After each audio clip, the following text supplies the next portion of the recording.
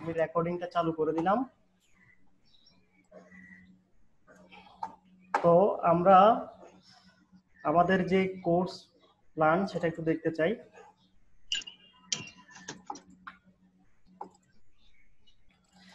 এটা হচ্ছে আমাদের কোর্স প্ল্যান।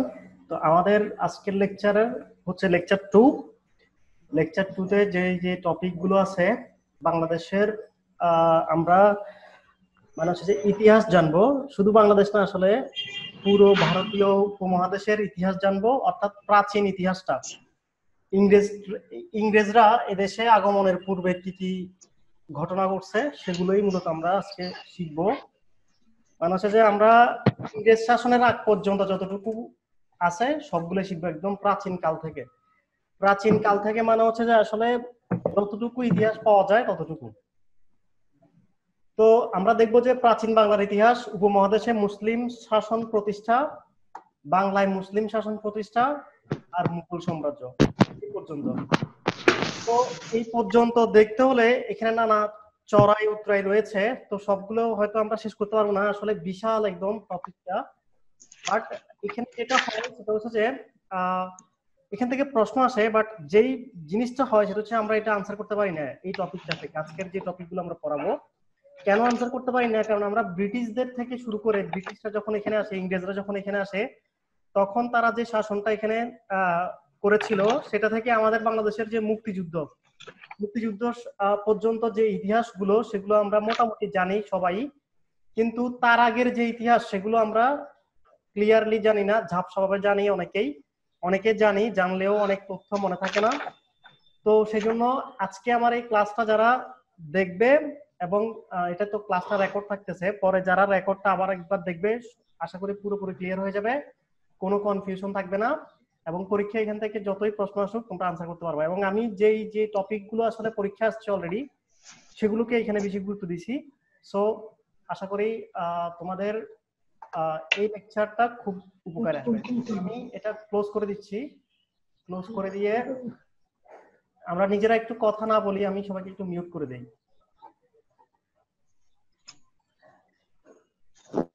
সবাইকে আমি মিউট করে রাখলাম। আসলে দুই একজন হয়তো ঢুকতে অসুবিধা হয়, আমি এই জন্য হোয়াটসঅ্যাপ গ্রুপে চেক করতেছি, না কারো কোনো অসুবিধা নাই। সো আমি এর মধ্যে চলে যাচ্ছি, ক্লাসের মধ্যে চলে যাচ্ছি। তো আমাদের আজকের যে টপিকটা সেটা এখান থেকে মূলত শুরু হচ্ছে, যে প্রাচীন বাংলার ইতিহাস। তো সবার আগে আমরা যেহেতু ইতিহাস সম্পর্কে পড়বো, ইতিহাসের জনককে সেটা আমাদের জানা উচিত। তো ইতিহাসের জনক হচ্ছে হেরাডোটাস, এবং ইতিহাস শব্দটি গ্রিক শব্দ হিস্টোরিয়া থেকে উৎপত্তি হয়েছে। আর বাঙালি জাতির পরিচয় হচ্ছে যে আমরা আসলে জাতি হিসেবে সংকর জাতি, মানে বিভিন্ন জাতির মিশ্রণে বাঙালি জাতির উদ্ভব হয়েছে। প্রাচীনকালে বাংলার যেই জনপদগুলো ছিল বা অঞ্চলগুলো ছিল সেগুলোর নাম ছিল জনপদ। এটা একটু মনে রাখতে হবে। এই শব্দটা আমরা এখনো কিন্তু ব্যবহার করি, এবং প্রাচীনকালেও যারা এখানে ছিলেন, তারা যারা বাঙালি ছিলেন তারা জনপদ শব্দটা ব্যবহার করতেন। সুপ্রাচীন বঙ্গদেশের সীমানা উল্লেখ রয়েছে একটি গ্রন্থের মধ্যে। গ্রন্থটি হচ্ছে বাঙালির ইতিহাস। এটি লেখক হচ্ছে ডক্টর নিহার রঞ্জন রায়। বাংলার প্রাচীনতম নগর কেন্দ্র হচ্ছে মহাস্থানগড়। তাহলে এটা একটু মোস্ট ইম্পর্টেন্ট, এটা থেকে প্রশ্ন আসবেই আসবে। এখন যে টপিকটা আমরা পড়াইছি, বরেন্দ্র হচ্ছে যে আসলে রাজশাহী অঞ্চল বা উত্তরবঙ্গ অঞ্চল, রংপুর, দিনাজপুর, এই সকল অঞ্চলকে ওই সময় বরেন্দ্র বলা হতো। এটা একটু মনে রাখতে হবে। প্রাচীন কালে বাংলাদেশে প্রাচীন লিপি পাওয়া যায়, সেটা হচ্ছে তোমার 15 জনপদে পাথরের চাকতি খোদাই করা লিপি পাওয়া যায়। এটা হচ্ছে যে তোমার প্রাচীন কালের লিপি, যেটা বাংলাদেশে বর্তমানে পাওয়া যায়। ঠিক আছে। গঙ্গা হৃদয় নামে একটি ছিল, শক্তিশালী রাজ্য ছিল, যেটি আসলে গঙ্গা নদীর তীরে অবস্থিত ছিল প্রাচীনকালে। আর গৌড় আরেকটি জনপদ, এই জনপদের রাজধানী ছিল কর্ণ সুবর্ণ। এটা আমরা একটু পর আবার জানবো, এটা বেশি আসছিল পরীক্ষায়, এই জন্য এখানে আমরা দিয়ে দিছি। রাঢ় জনপদের লোকের প্রকৃতি ছিল যে তারা অত্যন্ত নিষ্ঠুর এবং রূঢ় ছিল। তো এটা মনে রাখার প্রসেস হচ্ছে যে এখানে রাঢ় জনপদ থাকবে, এখানে রূঢ় থাকবে। তাহলে তোমরা মানে ভালো করে কি থাকবে, মনে থাকবে।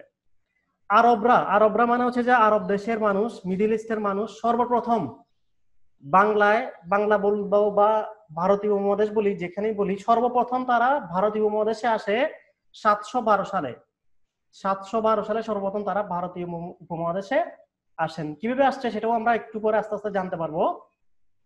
তো তারা সর্বপ্রথম সিন্ধুকে আক্রমণ করেন। সিন্ধু সভ্যতা তোমরা নিশ্চয় নাম শুনেছিলা। আরবদের যে সিন্ধু অভিযান সেটা হয় মোহাম্মদ বিন কাসিমের নেতৃত্বে। তাহলে মোহাম্মদ বিন কাসেম ওনার নেতৃত্বেই মূলত আরবরা ভারতীয় উপমহাদেশে সর্বপ্রথম আক্রমণ করে। তো আমাদের যে প্রাচীন যে জনপদগুলো, এগুলো বাংলাদেশের জন্য যদি আমরা জানি, তাহলে হচ্ছে যে বাংলাদেশের কোন কোন অঞ্চলে ছিল সেটা হচ্ছে যে আমরা এখান থেকে এই ম্যাপের মধ্যে দেখতে পাচ্ছি। তাহলে আমরা যদি ঢাকার কথা দেখি, ঢাকা হচ্ছে যে বঙ্গ। তারপর আমরা যদি কুমিল্লার কথা দেখি বা নোয়াখালীর কথা দেখি তাহলে হচ্ছে সমতট। আমরা যদি বরিশালের কথা দেখি চন্দ্রদ্বীপ। আমরা যদি এর কথা দেখি, রাজশাহীর কিছু অংশ আসলে বরেন্দ্র আর কিছু অংশ গোড়ের মধ্যে পড়ছে।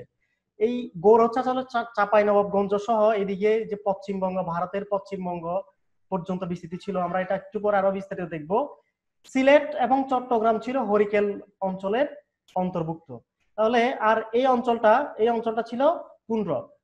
তাহলে আমরা মোটামুটি প্রাচীন কালের যে জনপদ, সেই জনপদগুলো সম্পর্কে ম্যাপ থেকে আইডিয়া নিলাম। বাট প্রাচীন কালে বাংলাদেশ তো আর ছিল না, ঠিক আছে, পাকিস্তানও ছিল না, পূর্ব পাকিস্তান পশ্চিম পাকিস্তান কিছুই ছিল না, শুধু পুরোটাই ছিল ভারতীয় উপমহাদেশ। এবং তো ওই সময় এক দেশ থেকে অন্য দেশে গমন করার জন্য ভিসা বা পাসপোর্ট বা মানে যে সীমান্ত যে বিষয়টা, সেটা কিন্তু তখন তেমনটা জোরদার ছিল না। তো যার কারণে বিভিন্ন ভ্রমণকারীরা বাংলাদেশ এবং ভারতীয় উপমহাদেশ, পাকিস্তান, এই সকল এলাকাতে বিভিন্ন পরিব্রাজক বা আমরা যাদেরকে ভ্রমণকারী বলি তারা এসেছিলেন। তো তাদের যে তথ্যগুলো সেখান থেকে মূলত বেশিরভাগ ইতিহাস জানা যায়। এর বাইরে আমরা ওই সময় বাঙালি জাতির উদ্ভব হয়েছে, বাট উদ্ভব হলেও মানে জাতি হিসাবে আমরা আসলে ওই সময় শিক্ষিত ছিলাম না বা আমরা মানে এত বেশি জ্ঞানী ছিলাম না। কিন্তু আমাদের ইতিহাস ঐতিহ্য রয়েছে। কিন্তু কেন জানি আমাদের যেই ইয়াগুলো সেগুলো অন্যরাই বেশি ব্যাখ্যা করছে, মানে অন্য জাতিরাই, বিশেষ করে চীনের জাতিরা বা আরবরা বা পরবর্তীতে যারা যখন ইংরেজরা এখানে আসে তারাই বেশিরভাগ বর্ণনা করছে। বাট আমাদের বাঙালিদের বর্ণনা তেমনটা খুব পাওয়া যায় না। তো এটা আমাদের জন্য মানে একটা কি বলবো হতাশার বিষয়। তো আমরা যখন আজকের ক্লাসটা আলোচনা করব, পুরো ক্লাসের মধ্যে আমরা বাংলাদেশ নামক কোনো জিনিসকে কল্পনা করব না, আমরা পুরোটাই ইন্ডিয়া হিসেবে কল্পনা করব। অর্থাৎ ইন্ডিয়া, বাংলাদেশ, পাকিস্তান তিনটাকে একসাথে কল্পনা করব। তো আমরা সেই জন্য সব জায়গায় বলবো ভারত। ভারত বললে তুমি তখন বুঝবো যে আসলে পুরো এলাকাটা, কারণ ওই সময় তো এটা ভারতে ছিল। তো আমি ভারতীয় উপমহাদেশ বলি বা ভারত বলি, তুমি বুঝে নিবা যে পুরো এলাকাটাই, ঠিক আছে। কারণ আমরা যেহেতু প্রাচীন কাল সম্পর্কে পড়তেছি, সেই সময় তো আমাদের এই যে দেশগুলো তখন জন্মই হয় নাই, ঠিক আছে। তাহলে আমরা যখন প্রাচীন জনপদগুলো সম্পর্কে জানলাম, এগুলোর একদম ডিটেলস যদি আমাদেরকে জানতে হয়, একটা চার্টের আমরা হেল্প নিব। এটা হচ্ছে সেই চার্ট বা টেবল। তো বাংলা নামের যে অঞ্চলটা আমরা বর্তমানে চিনি, আমরা মোটামুটি সেটা সম্পর্কে জানার ভালো করে চেষ্টা করব। তো বাংলা নামের যে অখণ্ড দেশ, মানে বাংলাদেশ, তখন ওই পুরো অঞ্চলটাই বাংলা নামে পরিচিত ছিল। বাংলাদেশ, পশ্চিমবঙ্গ মানে ভারতের কলকাতা, পশ্চিমবঙ্গ, বিহার, উড়িষ্যা, এই সকল অঞ্চলগুলো একসাথে মিলে বাংলা নামে পরিচিত ছিল। তো এই বাংলা নামক যেই অঞ্চলটা ওই সময় ছিল, ওই অঞ্চলটা নিশ্চয়ই কতগুলো ছোট বড় জনপদের সমন্বয় ছিল। তো সেই জনপদগুলোর মধ্যে যেটা গুরুত্বপূর্ণ সবচেয়ে, সেগুলো আমি এখানে লিপিবদ্ধ করছি। বাট মোট 16টা জনপদের নাম পাওয়া যায়, তার মধ্যে এখানে গুরুত্বপূর্ণ কয়েকটা নাম আমরা নিয়ে আসছি। তো গুরুত্বপূর্ণ নামগুলো হচ্ছে গৌড়, বঙ্গ, হরিকেল, সমতট, বরেন্দ্র, রাঢ়, বাকেরগঞ্জ। বাকেরগঞ্জের কিছু অংশ আবার চন্দ্রদ্বীপ নামে পরিচিত ছিল, সেটা আমরা একটু পরে দেখতে পাবো। তো এরকম প্রায় 16টি জনপদের কথা ওই সময় জানা যায়। এবং এই জনপদগুলোর মধ্যে সবচেয়ে প্রাচীন যেটা, সেটা হচ্ছে পুন্ড্র। এটা একটু মনে রাখতে হবে। আর সুলতান শামসুদ্দিন ইলিয়াস শাহের আমল থেকে প্রাচীন এই জনপদগুলো একত্রে বাংলা নামে পরিচিতি লাভ করে।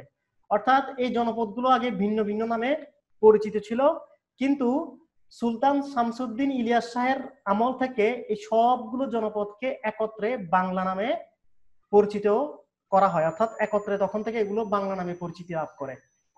তো এই জনপদগুলো কি কি? প্রথম হচ্ছে পুন্ড্র। এই পুন্ড্র জনপদের বর্তমান অবস্থা অর্থাৎ বর্তমান বাংলাদেশের মধ্যে বা বর্তমান ইন্ডিয়ার মধ্যে কোথায় ছিল? সেটা ছিল, পুন্ড্রটা ছিল বগুড়ার মহাস্থানগড়, রাজশাহী, রংপুর ও দিনাজপুর অঞ্চলে ছিল। এই জনপদ হচ্ছে যে সবচেয়ে প্রাচীন এবং এই জনপদের রাজধানী ছিল পুন্ড্রনগর বা পুন্ড্রবর্ধন। এখন কোশ্চেন হচ্ছে যে আমরা বাংলাদেশের রাজধানী বর্তমানে ঢাকা, ইন্ডিয়ার রাজধানী হচ্ছে দিল্লি।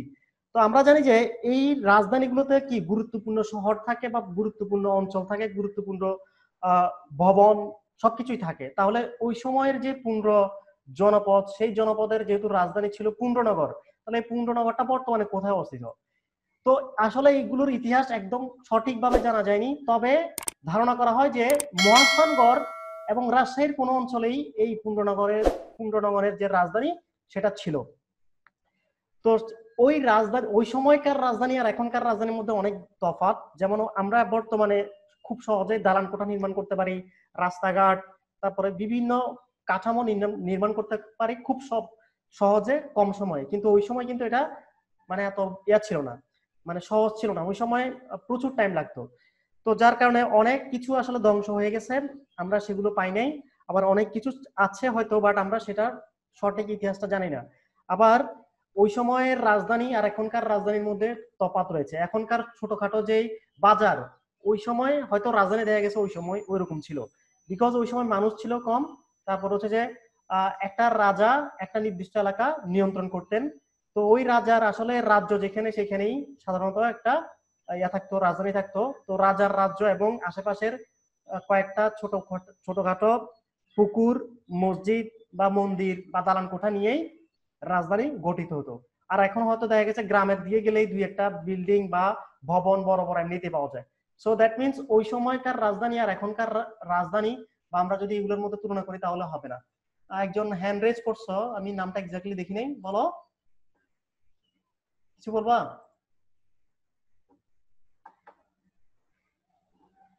কেউ সিয়াম মেবি কিছু বলবা? আচ্ছা, এখন হচ্ছে যে বঙ্গ। বঙ্গ বঙ্গ হচ্ছে যে বর্তমান অবস্থান ময়মনসিংহ, ঢাকা, যশোর, খুলনা, ফরিদপুর।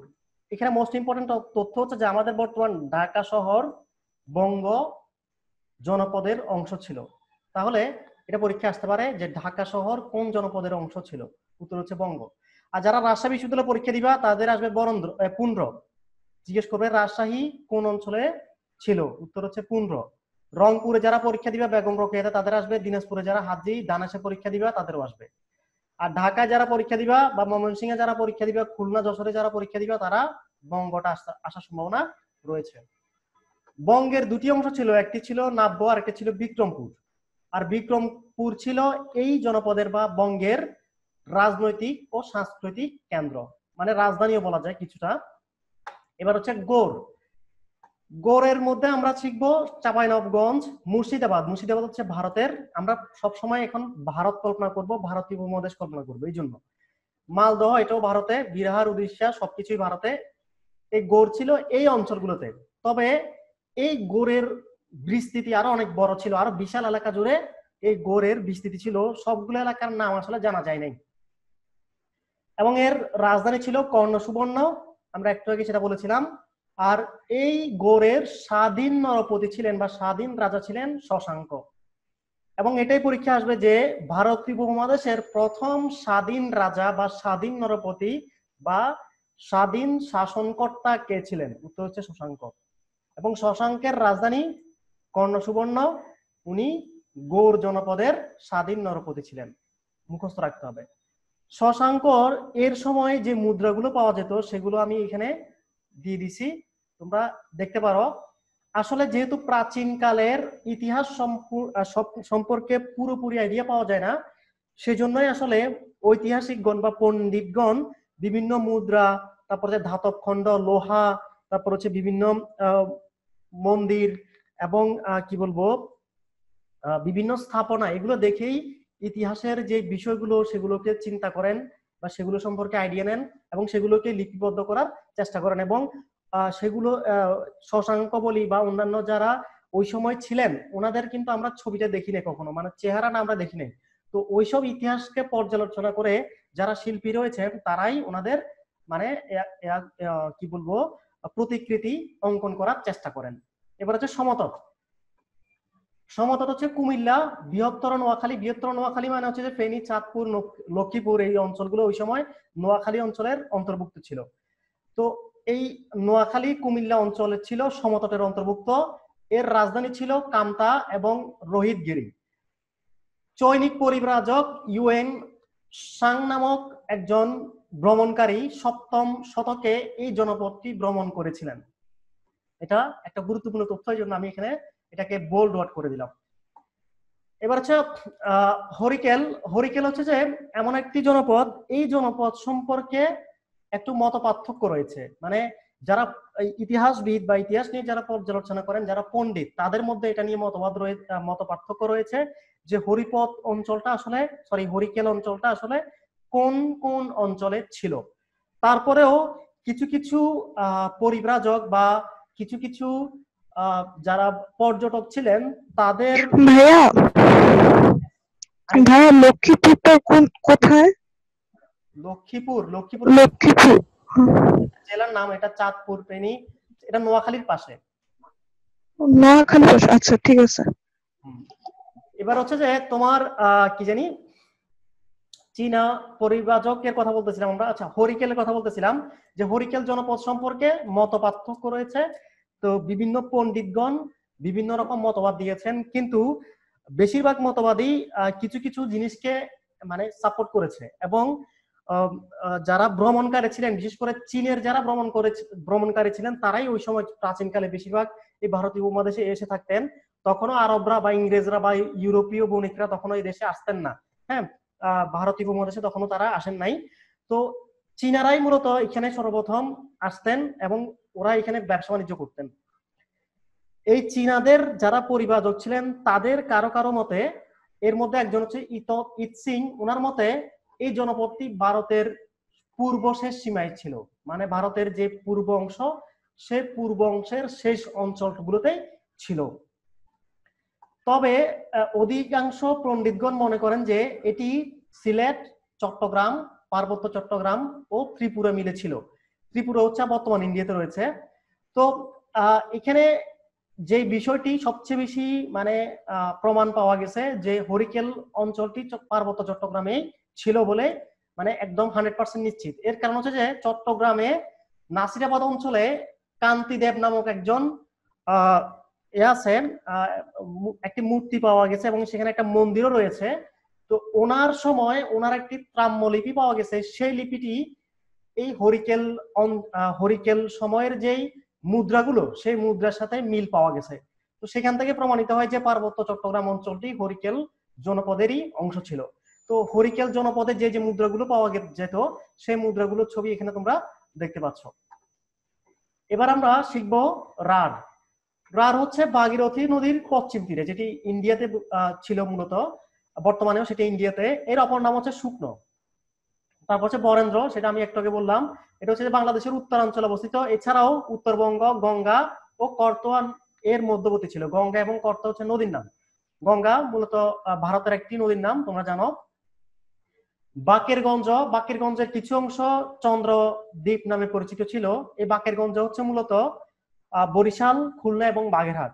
বরিশাল ওই সময় চন্দ্রদ্বীপ নামে পরিচিত ছিল। যারা বরিশাল বিশ্ববিদ্যালয়ে দিবা পরীক্ষা তাদের লাগবে, যারা চট্টগ্রাম বিশ্ববিদ্যালয়ে পরীক্ষা দিবা তাদের লাগবে হরিকেল, কুমিল্লা বিশ্ববিদ্যালয়ে পরীক্ষা দিলে লাগবে সমতট। তারপর হচ্ছে যারা রাজশাহীতে পরীক্ষা দিবা তাদের বরেন্দ্র লাগবে। তারপর হচ্ছে যে এগুলোই মোটামুটি আমরা এর বেশি আসলে আর জানার দরকার নাই। বিশ্ববিদ্যালয় ভর্তি পরীক্ষায় মূলত জনপদ থেকে এই প্রশ্নগুলো আসবে। তাহলে আমরা একদম প্রাচীন বাংলার যে জনপদ সেগুলো সম্পর্কে আইডিয়া করে নিলাম।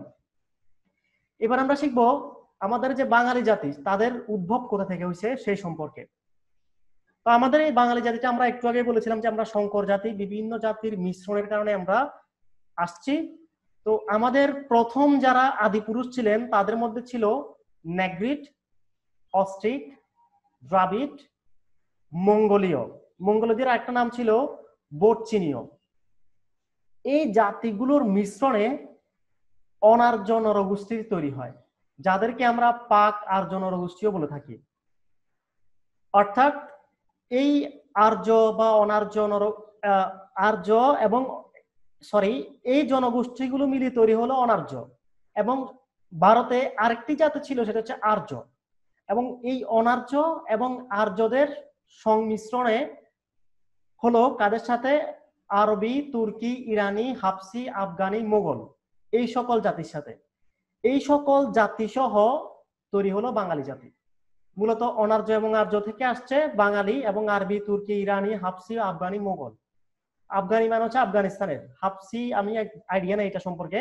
তারপর হচ্ছে ইরানি, ইরানি হচ্ছে ইরানে, তুর্কি হচ্ছে যে আমরা জানি এটা আরব মানে হচ্ছে যে আরব প্রদেশ, ঠিক আছে। হাবসি খুব সম্ভবত ফার্সি হবে, আমার এটা একদম 100% খেয়াল নাই, বাট তোমরা একটু জেনে নিবা যে হাবসি কারা।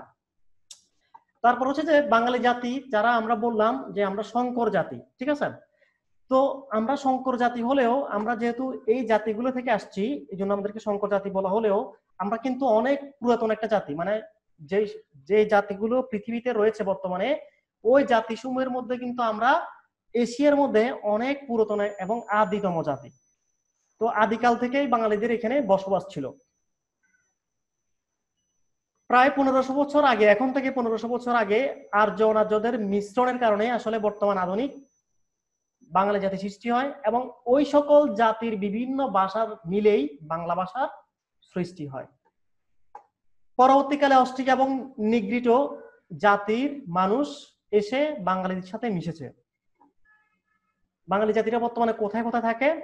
বাংলাদেশ, পশ্চিমবঙ্গ, আসাম, ত্রিপুরা, আন্দামান, নিকোবর, মধ্যপ্রাচ্য, জাপান, মালয়েশিয়া, মায়ানমার, মায়ানমারের মধ্যে তোমরা নিশ্চয় জানো রোহিঙ্গারা রয়েছে, যুক্তরাষ্ট্র, মার্কিন যুক্তরাষ্ট্র সহ বিভিন্ন দেশে বর্তমানে বাঙালি জাতি রয়েছে। তবে বেশিরভাগ বাঙালি জাতি বাংলাদেশ এবং পশ্চিমবঙ্গ, আসাম, ত্রিপুরা এই অঞ্চলগুলোতে বসবাস করে থাকে বেশিরভাগ। এছাড়া মিয়ানমারে কিছু অংশ রয়েছে।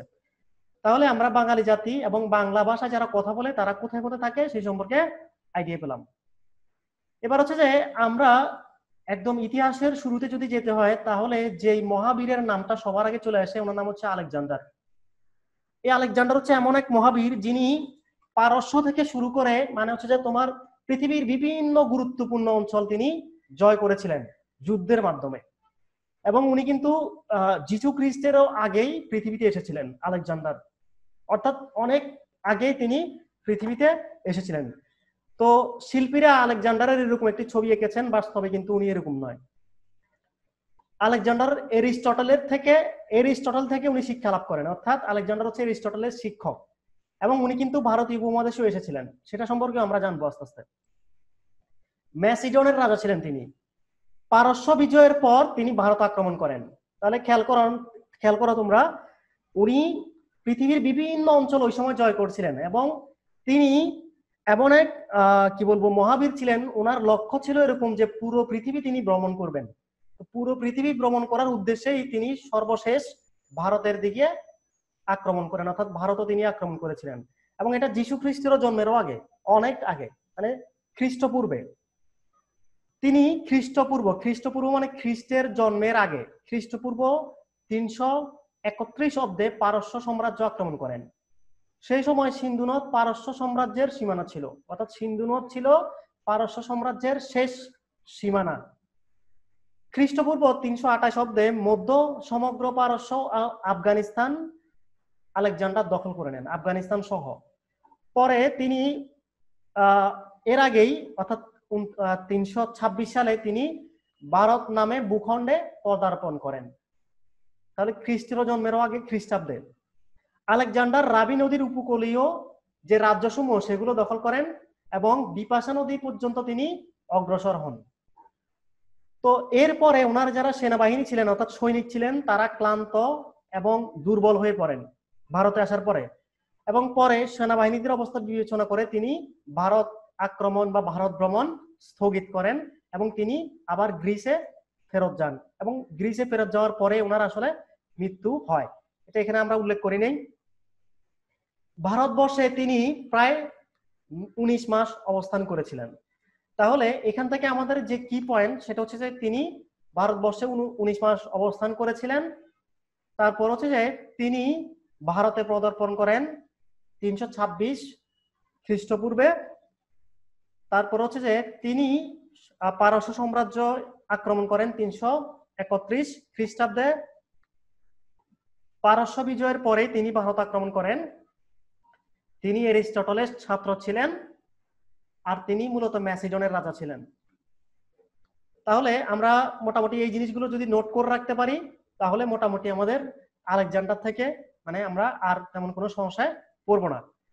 এই আলেকজান্ডারের পরেই আলেকজান্ডার যখন তার সেনাবাহিনী নিয়ে ভারত থেকে চলে যান, এটা মোস্ট ইম্পর্টেন্ট একটা তথ্য, যে তিনি যখন তার সৈন্যবাহিনী নিয়ে ভারত থেকে চলে যান, এরপরেই আসলে ভারতে অন্য একটি সাম্রাজ্যের আধিপত্য বিস্তার শুরু হয়, সেটি হচ্ছে মৌর্য সাম্রাজ্য। এই মৌর্য সাম্রাজ্যের প্রথম যিনি রাজা ছিলেন বা যিনি এটাকে মূলত প্রতিষ্ঠা করেছিলেন, ওনার নাম ছিল চন্দ্রগুপ্ত মৌর্য। উনি যেটা করেছিলেন সেটা হচ্ছে যে যখন আলেকজান্ডার ভারত থেকে চলে যান, তখনই উনি ওনার সাম্রাজ্যটা বিস্তার শুরু করেন, এবং সেটা খ্রিস্টপূর্ব 321 অব্দে তখন থেকে তিনি শুরু করেন, এবং তিনি খ্রিস্টপূর্ব 185 পর্যন্ত ওনার রাজ্যটা ধরে রাখতে পারছিলেন। উনি না, ওনার ভাই আসছিল, ওনার ছেলে আসছিল, আমরা এগুলো একটা সাথে জানবো। তাহলে মৌর্য সাম্রাজ্যের শুরু কখন থেকে? আলেকজান্ডার যখন ইন্ডিয়া থেকে চলে গেলেন তখন থেকে শুরু।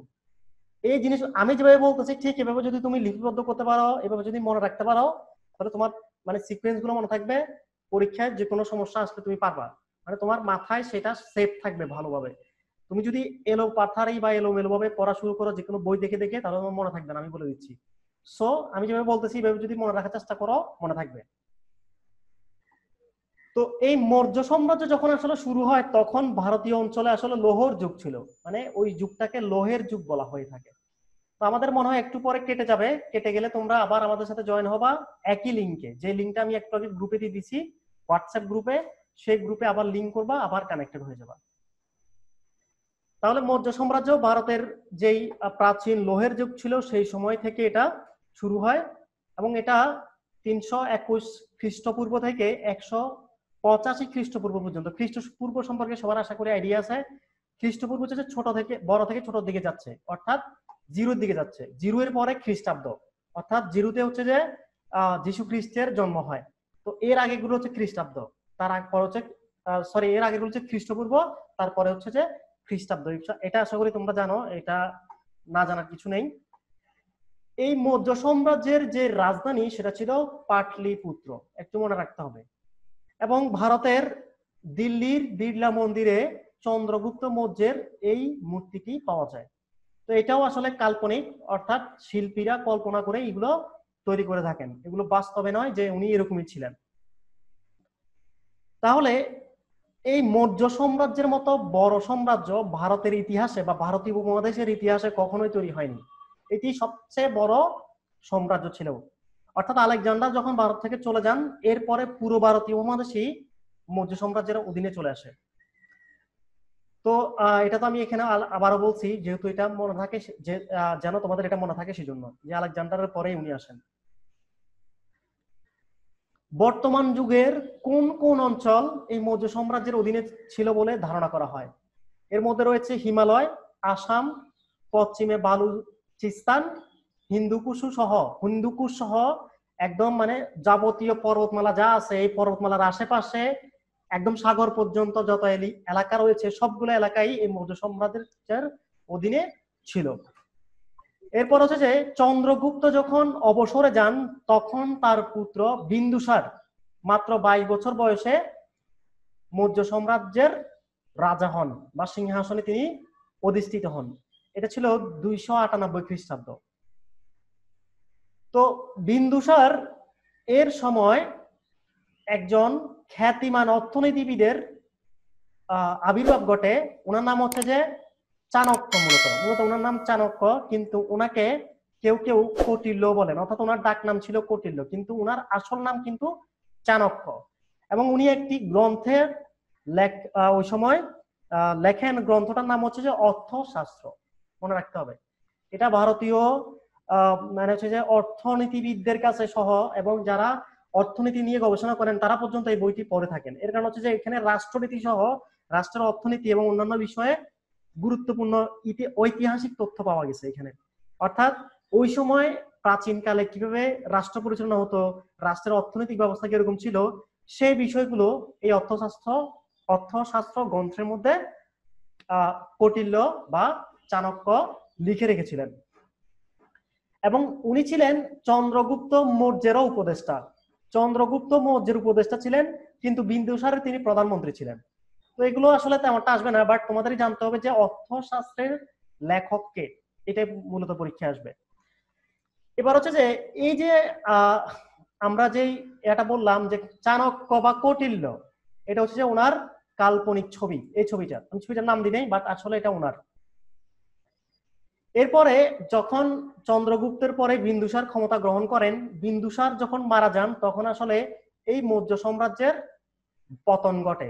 মৌর্য সাম্রাজ্যের পতনের পরেই গৌড় সাম্রাজ্যের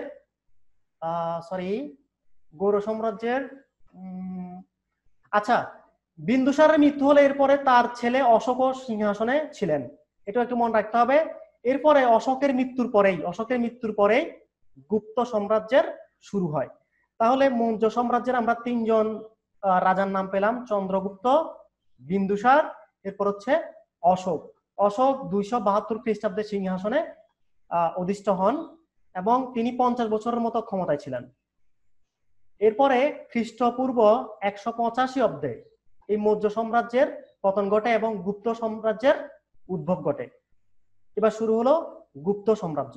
তাহলে খেয়াল করো, আলেকজান্ডারের পরে মৌর্য সাম্রাজ্য, তারপরে শুরু হলো গুপ্ত সাম্রাজ্য। গুপ্ত সাম্রাজ্য খ্রিস্টীয় 320 থেকে 550 অব্দ, মানে বিশাল এক সময় জুড়ে, মানে যখন খ্রিস্টের জন্মের পরের যে সময়, সেই সময় পর্যন্ত গুপ্ত সাম্রাজ্যের বিস্তার ছিল।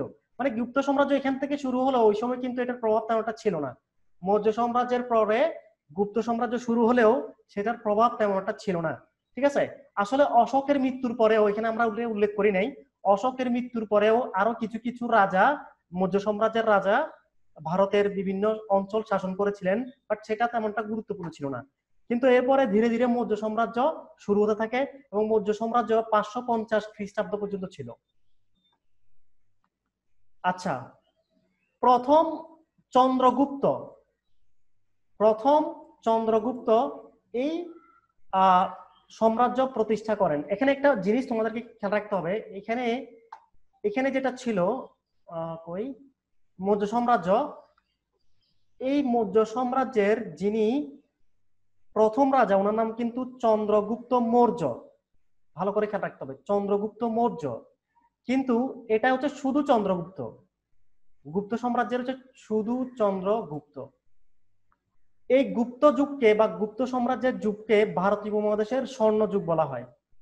এর কারণ হচ্ছে যে ভারতীয় উপমহাদেশে বিজ্ঞান এবং প্রযুক্তির এবং শিল্পের, সাহিত্যের বিস্তার লাভ করে ওই সময়।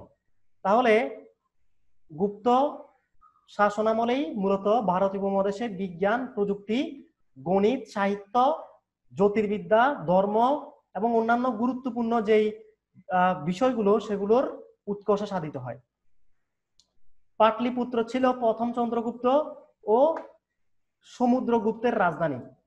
এখন এখানে একটু খেয়াল রাখতে হবে, আসলে এই গুপ্ত সাম্রাজ্যের রাজা অনেকে ছিলেন, তার মধ্যে গুরুত্বপূর্ণ দুজন রাজা হচ্ছে চন্দ্রগুপ্ত এবং সমুদ্রগুপ্ত, এবং এই দুজনেরই রাজধানী ছিল পাটলিপুত্র। বাট অন্যান্য রাজারা রাজধানী চেঞ্জ করেছিলেন, মানে এক এক জায়গায় রাজধানী রেখেছিলেন। সবাই কিন্তু গুপ্ত বংশেরই রাজা ছিলেন, বাট সবার নাম এত বেশি গুরুত্বপূর্ণ নয় বিশ্ববিদ্যালয় ভর্তি পরীক্ষার জন্য। বাট তোমরা যখন পরে আস্তে আস্তে আরো উপরের দিকে উঠবা, চাকরির পরীক্ষা দিবা বা অন্যান্য পরীক্ষা দিবা, তখন তোমাদেরকে আরো বিস্তারিত জানতে হবে। এই যিনি সমুদ্রগুপ্ত ছিলেন, ওনার একটি বিশেষ দক্ষতা ছিল, সেই দক্ষতার বলে আসলে ইনি মূলত এই সকল বিষয়গুলোকে উৎকর্ষিত করতে পেরেছিলেন। এই জন্যই ওনাকে ভারতের নেপোলিয়ন বলে মনে করা হয়, অর্থাৎ ভারতের নেপোলিয়ন হচ্ছে সমুদ্রগুপ্ত। তো এই গুপ্ত সাম্রাজ্যের রাজা কারা ছিলেন, আমি এখানে সেটার একটা লিস্ট দিয়ে রাখছি, তোমরা পারলে ওনাদের সম্পর্কে একটু একটু 2 লাইন 1 লাইন করে জেনে নিবা, যে ওনাদের বিশেষত্ব কি ছিল, কি কি কাজ করছিলেন, আর কত কত সাল পর্যন্ত ক্ষমতায় ছিলেন। এটা যদি জেনে রাখতে পারো ভালো, না জানলেও সমস্যা নেই, বিকজ এগুলো পরীক্ষা আসবে না। এবার আমরা চলে যাব গৌড় রাজ্য। তো যখন গুপ্ত সাম্রাজ্যের পতন ঘটলো 550 অব্দের দিকে, এরপরেই শুরু হলো গৌড় রাজ্য। গৌড় রাজ্যই মূলত আধুনিক রাজ্য বলা যায়, কারণ এখান থেকে শশাঙ্কের শুরু হয় এবং শশাঙ্ক ছিলেন এই রাজ্যের প্রথম স্বাধীন রাজা বা ভারতীয় উপমহাদেশের প্রথম স্বাধীন রাজা, অর্থাৎ তিনি কারো পরোয়া করতেন না। ঠিক আছে, অন্যান্য রাজারা স্বাধীন ছিলেন না, কারণ অন্যান্য রাজারা অন্য রাজাদের কথা শুনতেন বা অন্য রাজাদের সাথে যোগাযোগ রাখতেন, ছাড় দিতেন একে অপরকে। এক এক অঞ্চল এক এক রাজা ছিলেন, কারো ক্ষমতা বেশি কারো ক্ষমতা কম, কিন্তু শশাঙ্ক এমন এক রাজা ছিলেন তিনি কাউকে পরোয়া করতেন না, এই জন্য ওনাকে স্বাধীন রাজা বলা হয়। তাহলে স্বাধীন গৌড় রাজ্য প্রতিষ্ঠা করেন কে? শশাঙ্ক। বর্তমান যে ভারত এবং বাংলাদেশ পুরো অঞ্চলটাই এই গৌড় রাজ্যের অধীনে ছিল। গৌড় রাজ্য প্রতিষ্ঠিত হয় 606 সালে। এর রাজধানী ছিল কর্ণ সুবর্ণ। এর নরপতি ছিলেন বা রাজা ছিলেন শশাঙ্ক। সিংহাসনে আরোহণ করে শশাঙ্ক বঙ্গাব্দ চালু করেন। তাহলে আমরা যে বঙ্গাব্দের কথা বলি, এই বঙ্গাব্দটা মূলত তিনি চালু করছিলেন, কিন্তু এখানে আরো কিছু ইতিহাস আছে, আমরা আস্তে আস্তে সেগুলো জানতে পারবো। গৌড় বংশের শক্তিশালী রাজা ছিলেন শশাঙ্ক, মানে সবচেয়ে বেশি শক্তিশালী এই রাজ্যের বা এই শাসনের বা কি বলবো এই সাম্রাজ্যের সবচেয়ে শক্তিশালী রাজা ছিলেন তিনি। শশাঙ্কের একটা উপাধি ছিল, সেটা হচ্ছে মহাসামন্ত। হিউয়েন সাং ইনিও একজন চাইনিজ ভ্রমণকারী, তিনিও বৌদ্ধ ধর্মের নিগ্রহকারী হিসেবে শশাঙ্ককে চিহ্নিত করেছিলেন। অর্থাৎ এই গৌড় রাজ্যের যারা রাজা ছিলেন তারা কি বলবো মানে বেশিরভাগই বৌদ্ধ ধর্মেরই ছিলেন। তো এই জন্য হিউয়েন সাং তাকে বৌদ্ধ ধর্মের নিগ্রহকারী হিসেবে অভিহিত করেছিলেন। শশাঙ্কের পর গৌড় রাজ্যকে দখল করে হর্ষবর্ধন।